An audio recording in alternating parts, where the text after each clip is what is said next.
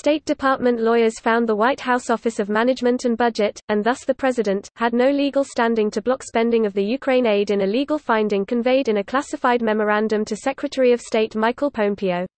This post received a score of 42,223, with an upvote ratio of 86%.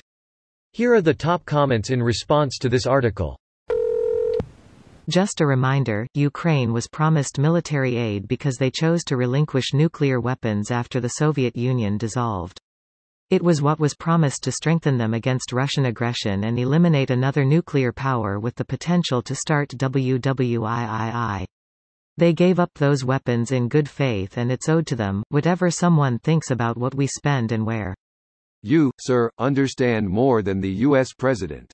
There's a squirrel in my yard that can't find the nut he buried 5 minutes ago yet understands more than the U.S. President. I understand that it's NNN, but I think it's your duty to help him find it.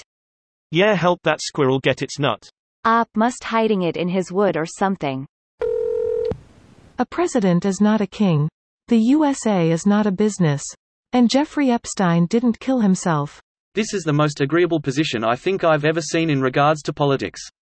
Whoever runs on this will win 2020. You, Blitzwit 143-2020. Pretty much anyone would be a better choice than Trump.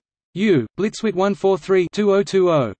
Anyone but Trump 2020. Screw butt rump. Cannot unsee. Oh, so that was illegal too, besides the extortion? Jesus Christ. Jesus Christ. Sacrilegious. Homer, that's not God. That's a waffle you threw on the ceiling last week. Good news, everyone. The device created to make you read things in voices was a success. I thought this is why we all knew right away it was illegal. Congress decides the budget and funding ahead of time. Trump tried to use money that wasn't even his to bribe public officials of another country, in exchange for services to be rendered.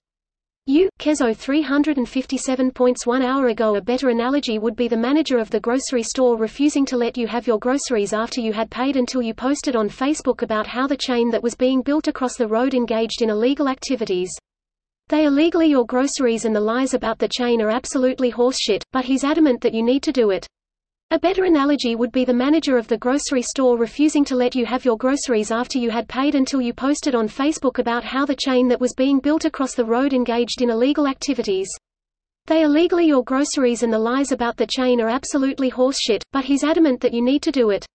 It illustrates nearly exactly what happened, and makes it clear it's bullshit both that it happened and why our elected officials, that are supposed to represent us collectively, aren't frothing with rage now that it's clear it happened, regardless of whether he's their guy, he's not their guy anymore. Really, he probably never was, but people, both voters and lawmakers alike, could be forgiven for thinking that he may have brought real change or provided new direction for a party that badly needed it. He had big promises and wasn't part of the establishment. It very well could have turned out differently. It's clear, and both sides should be going after him with all they have to attempt to restore integrity to the office and the country, and even the Republican Party. This video was automatically created by Reddit to speech. The article and comments in this video were selected from Reddit according to their upvotes, and any paraphrasing was performed by smmry.com, without any human intervention.